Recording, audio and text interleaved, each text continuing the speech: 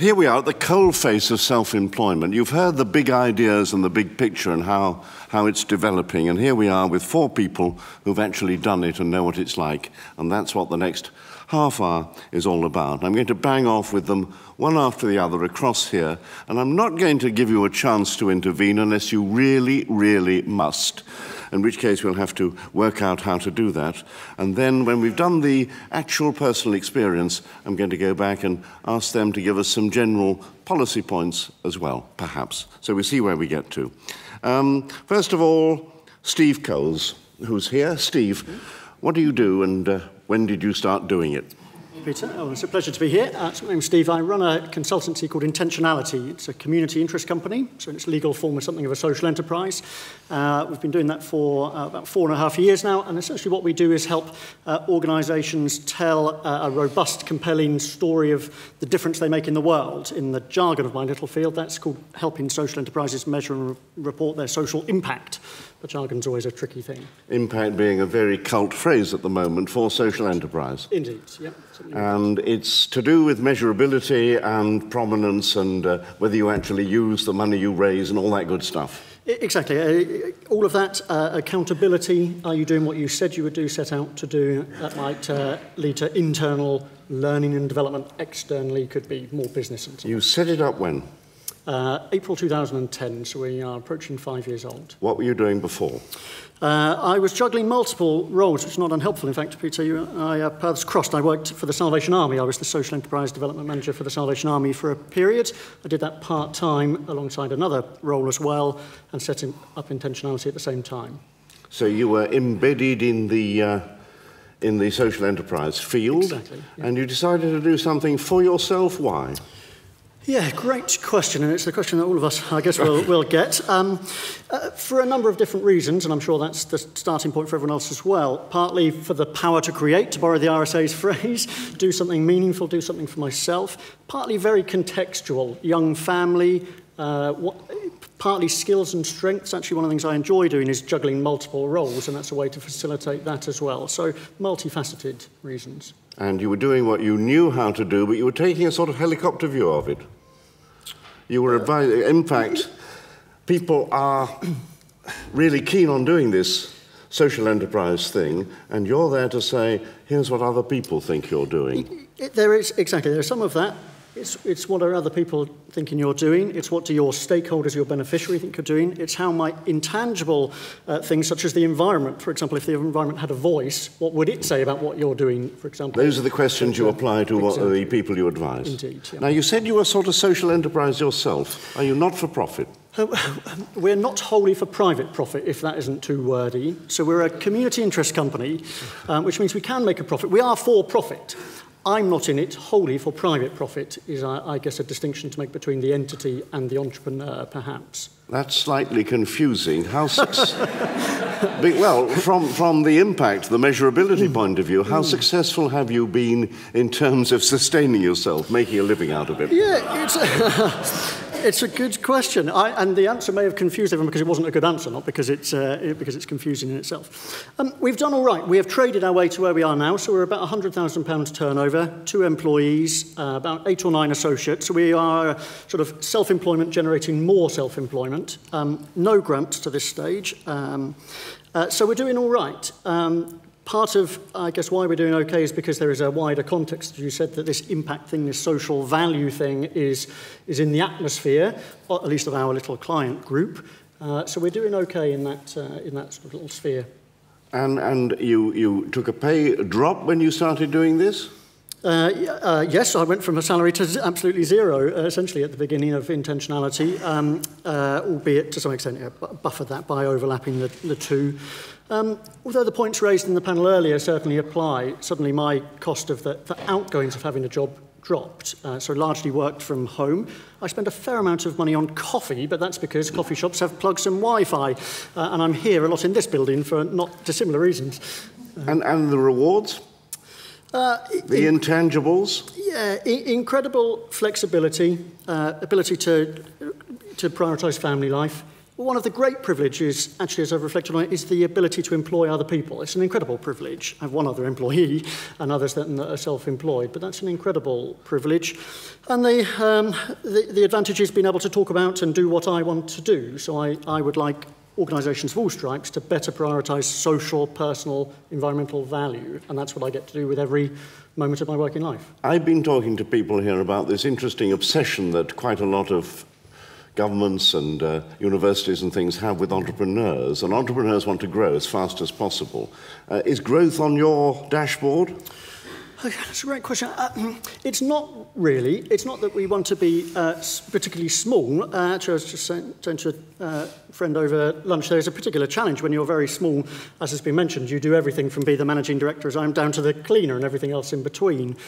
So I think we'd like to be a little bit bigger, ease a bit of that pressure perhaps, but not massive. Was it a good move? So that hint of concern in your voice. Yes is the short answer to it. It was, yes. OK, let's go to Fiona Crawford. She runs an organisation called by a name which maybe sums up the whole experience, Helter Skelter. Helter Skelter. What is it? We're not putting the hell back into play, but sometimes we might do that. It's a children's indoor play centre and cafe and party venue, and we're in the small town of Broadstairs.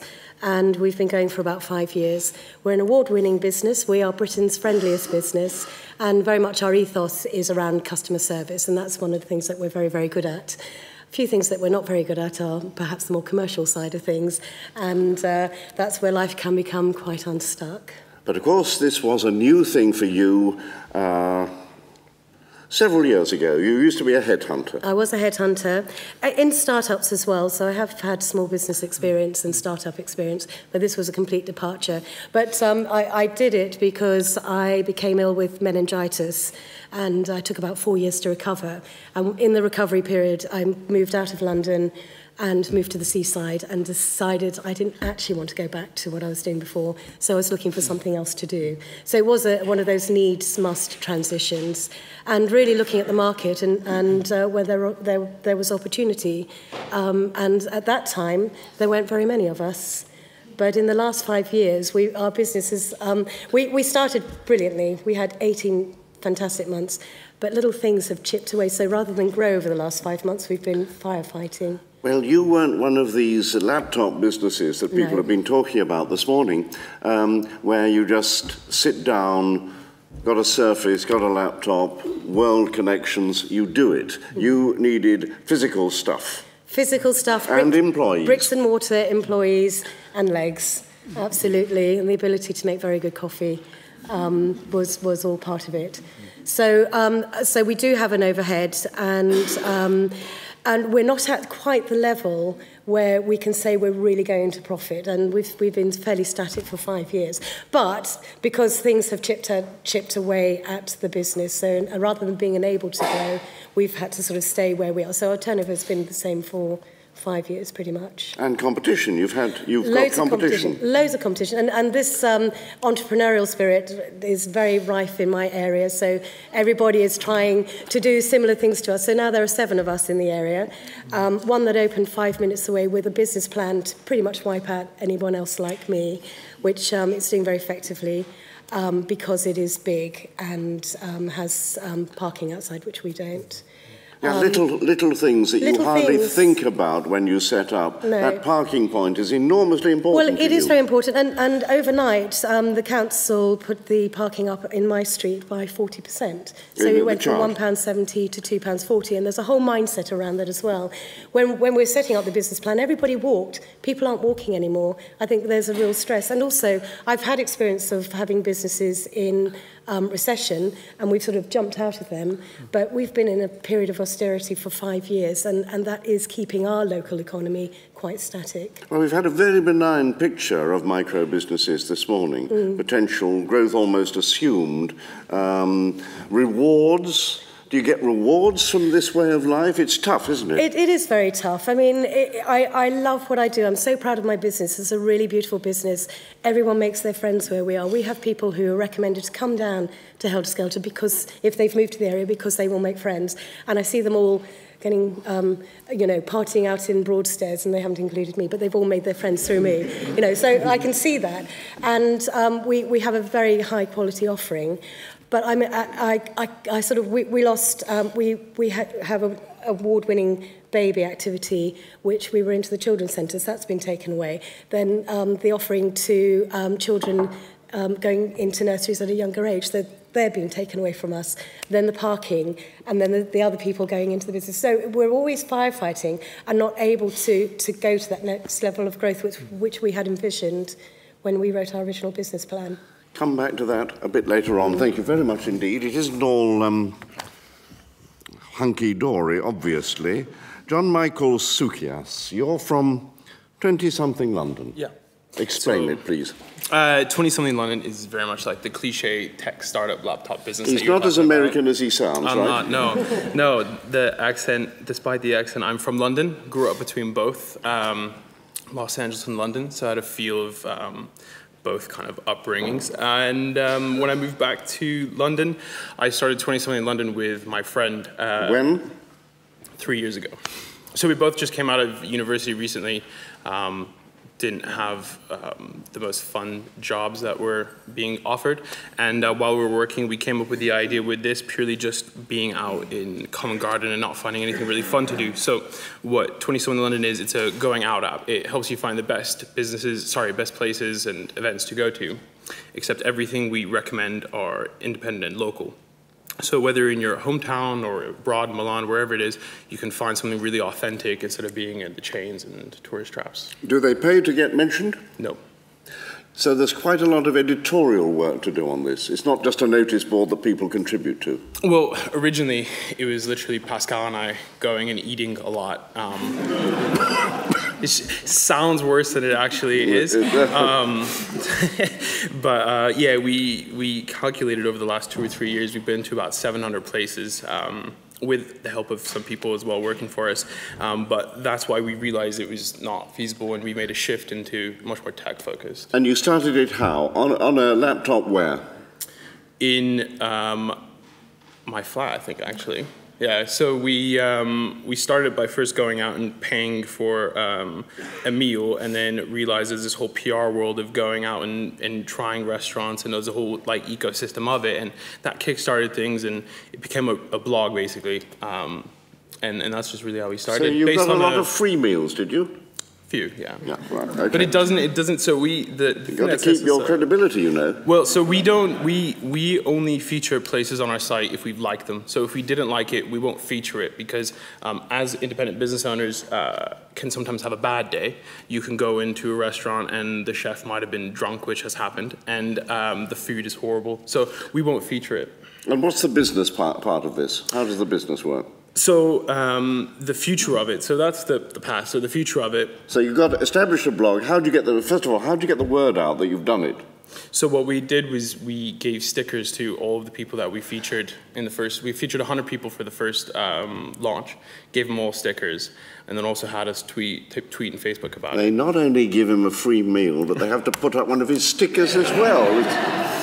There is no free lunch for them. No, well, it was a bit of a hustle, and it was also just sort of a trade. You know, we were very honest. We'll promote you, and we'll advocate for you, and promote and advocate for us. And from that beginning, you got an audience, did you? Yeah, I think we had about 3,000 people look at the site in the first day, and then it just sort of organically grew until it plateaued, and then we realized we didn't really know what we were doing, running a business. And then about 1.5 years ago, we sort of got our act together, and now that's the sort of future of where we're going. What does that mean, got my act together?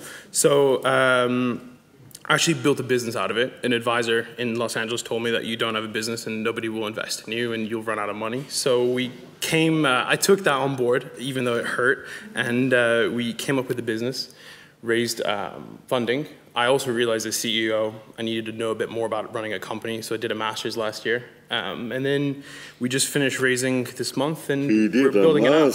Yeah, yes. I did. That destroyed all your business now straight away, didn't it? Well, especially from Silicon Valley, they loathe higher education, but I think it was the best thing that I did. Right. So this is now a business. What did you do that changed it into a business from being a blog then? Well, we looked at just scalability. How can we grow the business effectively, and how can we make it something lucrative for an investor to be participating in? So that means advertising?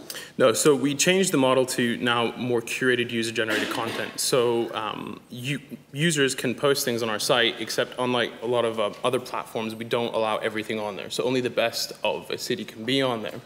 And then what we do is we try to complete the whole consumer decision journey of going out. So that's like finding a place, sharing it with your friends, booking it, figuring out how to get there. We do that simply within the app. How do you make money? So we make money based off of the transaction, and then also native advertising. So this goes back to more about our passion, which is about independent businesses. So looking at what is the struggle for them promoting themselves and building a tool and a platform that can allow them to showcase themselves to our users and their core demographic far easier. You want to grow? Definitely.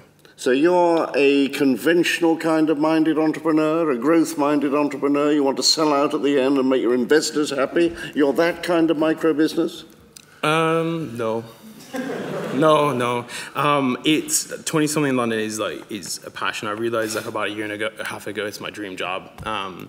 And I want to grow it. I want to give a really lucrative exit for our investors, which I would like it to be taking the company public and being a part of it and growing it to be something in every city. The dream is you can go to any major city and find a really authentic meal within 2 seconds, really. That's your aim? That's our goal, yeah. But you're a micro business with macro ambitions. A bit. More or less, yeah. Right, okay. Now, Eleanor Callahan, Dig for Victory. What is it? So I'm a dressmaker, and I can see Dig that. for Victory really is a micro business in that I'm a prime example of one of the things they were talking about in the last panel, someone who started off with a hobby and a passion and has made it into my way of making a living. And I'm coming to see you there tomorrow, I think, aren't I? And I have to come and see you after work, don't I?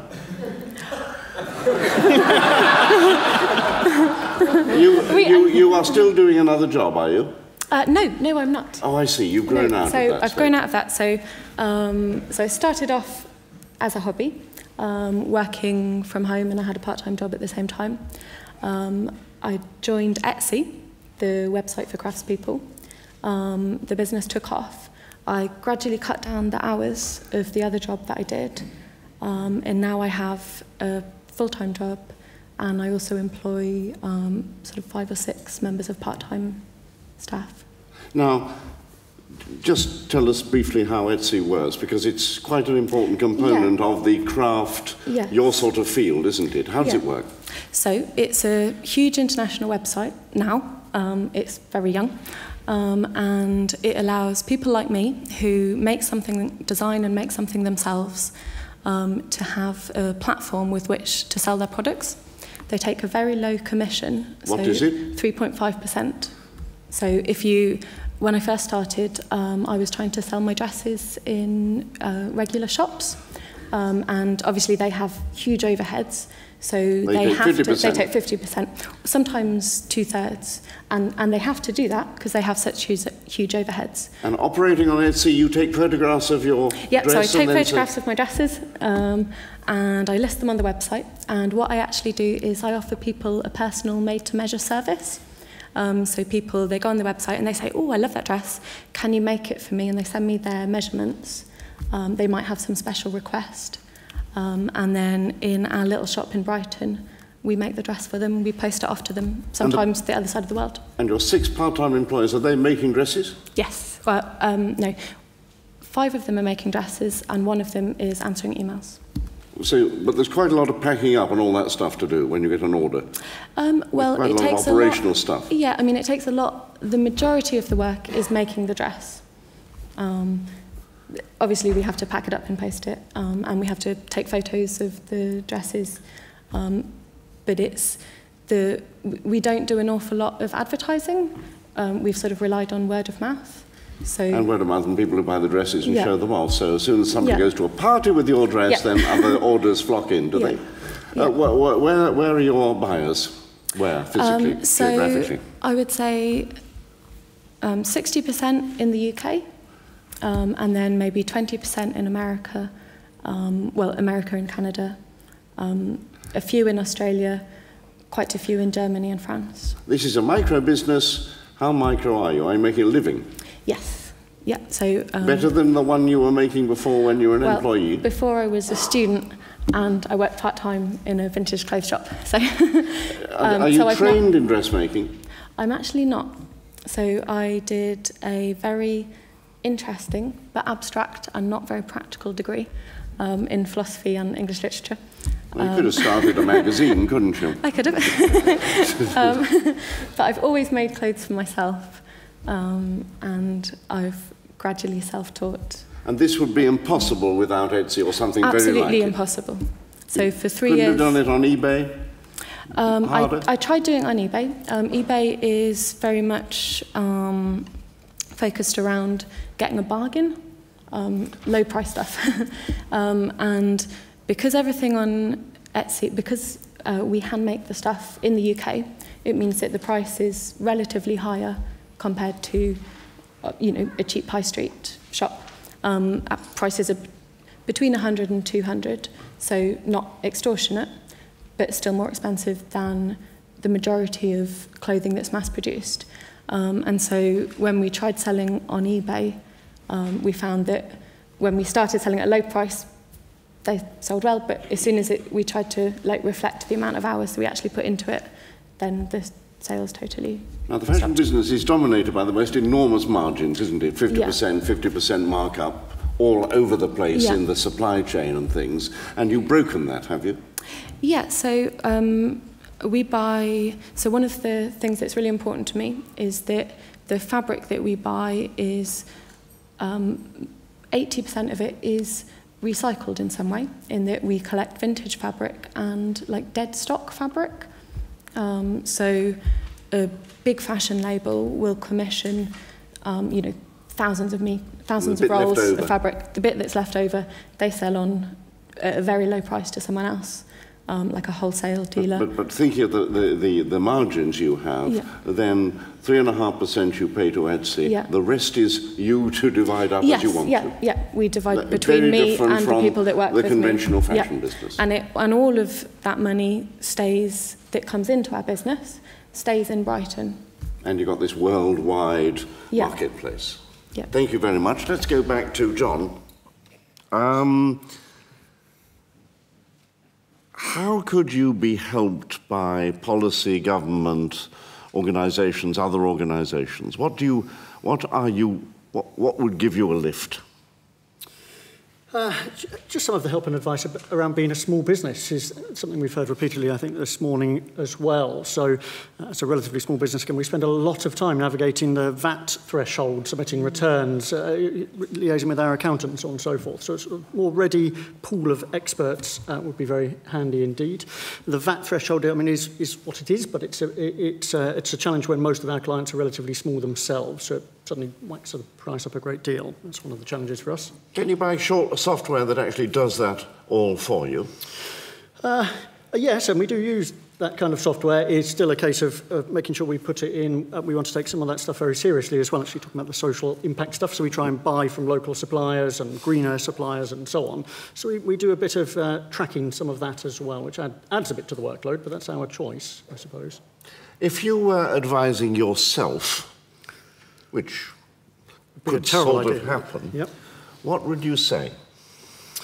In relation to running a small business? Yeah. Your, in other words, impact so far. A few different bits and pieces. I think one is to be really clear about what we're about, and sometimes we do that really well, and sometimes we don't. It was a bit difficult to understand you at the beginning, wasn't it? Sure, yes, absolutely. Hopefully my little niche world understand a bit better. It's the jargon they're immersed in. Practice what you preach. That's very good news all round. Customers king is another one. Manage cash. We've heard that a lot. The privilege of being a small business owner is employing people. The worry of being a small business owner is employing people. That's a real challenge, I'd say that. One of the things actually I've done well, but would be a piece of advice again to my younger self, someone else, is just seek out good advisors. You know what, if you don't ask, you don't get. And so occasionally I've met some spectacular people, amazingly qualified, in big businesses, and I've said to them, come and join the board of a teeny, tiny little thing. And they've said yes. I mean, it's spectacular. So if you don't ask, you don't get, and you get great advisors that way. Great advisors seems to be a very current theme all the way through this conference, yes? I think so, yeah. Actually, self-employment is misleading in a sense because none of this is self. It's very little individual. Actually, my self-employment experience is very much a team experience, a collaborative, conversational experience, a relational experience. Yeah, and I have Ros behind me, yeah. Indeed. Yeah. Fiona. Me. Yes. What do you want? What would help you now? I think I'd like to see micro-businesses separated from SMEs because we are a different body thank you. We're not making that much money and the margins are probably not that great until we can move up to the SME. I'm not very good at my paperwork, and I'm not the only person in the world. And I've had fines. I've been fined for putting in... Tax fines? Yes, for putting in paperwork a little bit late. And I'm getting fined at an SME level, so 0 to 50. So, that £300 to an SME employing 50 people is probably peanuts. To me, that makes quite a big difference on my bottom line. Slap across the wrist. Oh, do you know, I just want someone to do it for me, but I don't want to pay them. That's the problem. I don't have the money to pay them. The other thing is, I'm being really realistic. 0-rated contracts, I hate them, but that's how I'm surviving. I have a wonderful, flexible staff. I'm going to have to start paying pensions. I can't afford pensions. I can't afford to pay myself. I can't afford to pay VAT. I'm spending £10,000 a year on VAT, and I'm not even making that myself. So, there are all these sorts of things where, because I'm so small and so squeezed, and I can't quite get out of level, I can't change. And I can say for where I live, on my high street, there are loads of us like that. And you represent the high street as well. I think I do, yes, No, definitely. I mean, you've got an active role in that. I'm chair of the local chamber. And so that, and also, again, access to really good advice. I did take financial advice. It was terrible. Terrible advice, and I had a high street accountancy, I'm very sorry, but they didn't know about flat rate VAT. I had to tell them about that, so I lost money because of that. And so, and there are loads of us. I just use the analogy that, the unsuitable boyfriend, it's not going to stop you going out with them. It's not going to stop you starting your own business because you have a drive and a passion, you want to do it. But, there are a lot of us making mistakes and struggling. And I think that there just needs to be some levity with HMRC, an understanding of these people. We're not trying to cheat the system, do anything wrong. We're just probably, not so good at certain parts. I'm really good at customer service. I'm Britain's friendliest business. We have a really good quality offering, but I'm rubbish at administration. And I think there are a lot of us out there as well, creative people, and are usually not that good, but we don't want to pay for it. Yeah. See difficulties there, but anyway.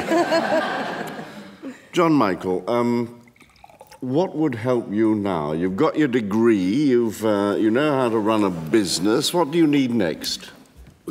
To be honest, I have to say the government has created a great environment for a tech entrepreneur, so I pretty much have what I need. I just need to deliver on my part of it and the team's part of it, which is building a successful business. I think it's more what I could have used maybe 3 or 4 years ago, which is more on the educational side, knowing, well, in school and in university, more learning some of the admin type stuff that Fiona was talking about, sorry. And then also sort of being challenged to create and having that environment of, I guess, celebrating failure because you don't try thinking that you're going to mess up and your career is ruined, so. But you have learned an awful lot. Yeah, but I could have... If you were working within a large business, you wouldn't have learned half this in the last 3 years, would you? Maybe, but I think it's more about putting young people in that environment where you think that there are those resources that I think it's more about demystifying the spreadsheet, because you look at like running a business and you're like, how can I do that? How do I understand VAT and PAYE and all of the complexities of running a business? So you might have an idea and you might be working in, say, an ad agency, but you will be intimidated to go out and try and do that because there isn't that availability of information. But once you make that step and you get into the whole tech community and startup community, you see how much support there is for you. And it's more about providing that education to people when they are going through university or through their schooling, that this stuff is realistic to do. Eleanor, the way you told it was beautifully straightforward. You wanted to do it, you did it, it worked, you employ people, you make money. Yeah. Any snags in all this? Well, the snags would probably be that, I mean, I don't make a lot of money. I make a small amount of money, and I work a hugely long number of hours. I actually, at the moment, I'm not particularly interested in trying to grow the business further. What I'd like to do would be to try and rearrange the business and my life in it so that I don't have to work non-stop and I can take a holiday. The awful thing about a business that grows out of a hobby might be that something you love to do becomes a curse because you're shackled to it. That's a perfect possibility of this. You do something because you really want to do it, and it turns out to be awful because you have to do it. I think that's why it's important, or for me it's important, not just to try and pursue growth at any cost, and to try and remember that the reason that I'm in this industry is because I love it and I'm passionate about it, about dresses. But like Fiona was saying, there's lots of hurdles, there's lots of things that I've had to learn which aren't things that I'm passionate about, like how to do a VAT return. But one thing that could happen to you, we've heard earlier about big businesses who are trying to get entrepreneurial by doing entrepreneurial things and all that kind of thing. One thing that could happen to you is you're establishing a marketplace for the clothes you make, that a great big company could say, we want a range from you. That might happen. That's a perfectly reasonable way of a small business to become a big business. The way that our particular business works, it wouldn't work in that way because I don't produce clothes and then sell them. I create designs and then I wait to get orders from my individual customers, and then we make them, make to measure. So it's something that it couldn't be replicated on a larger scale. I mean, it could be on a slightly larger scale, but it couldn't be on the scale of like a high street clothing retailer. So this two-way, so it's kind of a naturally inbuilt interface is very important. Yeah, it would be a totally different business. We clothe you, we feed you, we give you games, and then we assess you at the end of it all. Thank you very much, panel. That's what it's like at the coalface of self-employment.